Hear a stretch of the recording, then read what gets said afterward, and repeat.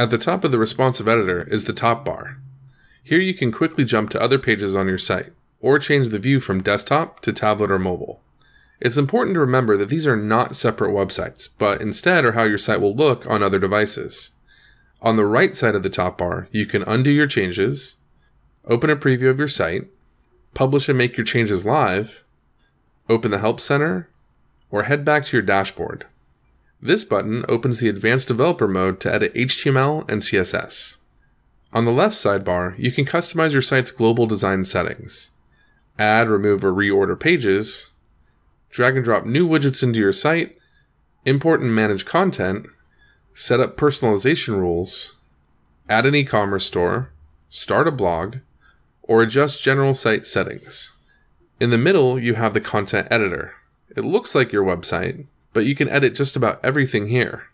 You can drag and drop to move widgets around, or click on a widget to see its editing options.